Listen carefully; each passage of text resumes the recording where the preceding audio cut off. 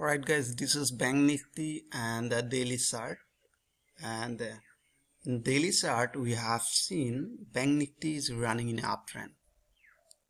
So and the Bank Nifty is following a range. So here you can see this is our range, and exactly Bank Nifty is running in this range.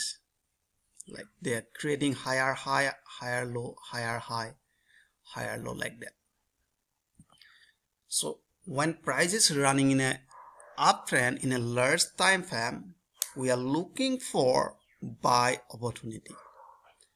Now exactly you can see here, yesterday I told I'm not interested to take any buy below just below this resistance line, and this is the resistance line.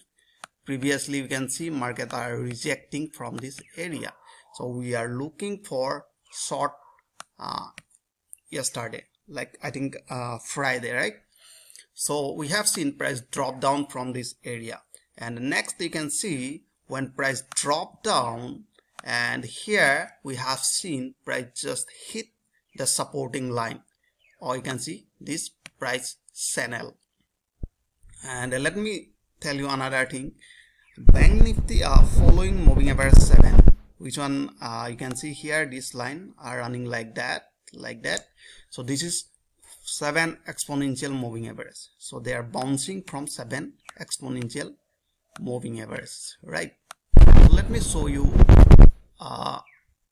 like middle time frame, like 4 hour. So 4 hour, same price. Now you can see here they are following moving average 20 in a 4 hour, in a 7 in daily, and 20 in 4 hour. You can see here price is bouncing from moving average 20, right? 20 and 20, and right now you can see here exactly price near 20 moving average, and they are trying to again reverse from this area. So that is why we are looking for buy opportunity. So let me show you in a small time frame for the buy.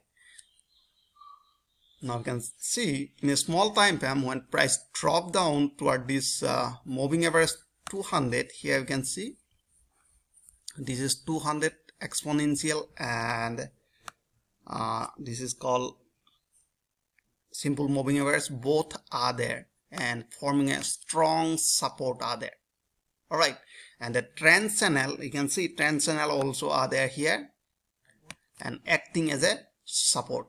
And in this area near this supporting line, or you can say near this supporting zone, we have seen there is a double bottom pattern. Where is the double bottom pattern? We have seen this is called double bottom pattern in a 15-minute chart. All right, so you can say, some people say like that W pattern, whatever. Now you can see here we have seen first bottom and a second bottom. After that we have seen this is a neckline, and this neckline are acting by moving average 100, and this is exponential 100, and we have seen they broke this area. And here another, you can see another opportunity, confirmation, you can say confirmation. So we have seen there is a trend line, right? This is called diagonal trend line. So we have seen breakout in this area, right? We have seen, so this is called confluence zone, and most of the like professional trader are waiting to enter for the buy after confirming this type of pattern. Like we have seen many signal are there, buy signal, so we are looking for buy opportunity. All right, so now let's see, we have seen price just broke here, and now they are giving a retracement. That is why we must find out our entry point. So how we will identify our entry point? Right now we are looking for this is called trading strategy, support and resistance trading strategy. So what is the support and resistance? So we are looking for a most recent swing point. All right, let me draw. Let me change the color, and here you can see I'm gonna connect here by connecting this point, and I'm gonna draw a line here by connecting like this. Alright, let me connect here so it should look like that. Now we've drawn a supporting line. Have you seen? This is called supporting line because we have seen price multiple rejection from this area, rejection from this area, rejection from this area.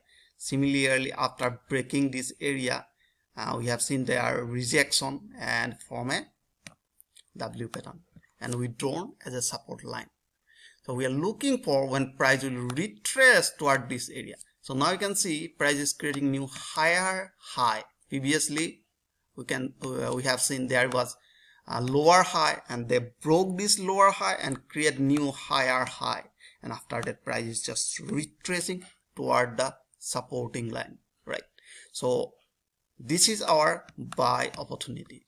All right, if remember, if price continue, if suppose they fail to retrace toward this level, if price continue toward this upside, and this zone called no traded zone, I don't want to enter in this area, right?